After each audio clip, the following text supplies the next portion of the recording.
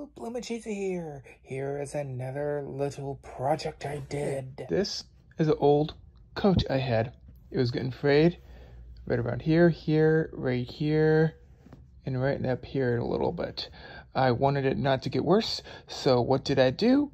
Made it into a pillow. It is grumpy. Look at this. Only thing you had to do is make the seam all the way around continuous. I made it so it could not open, but you can make it so it can open.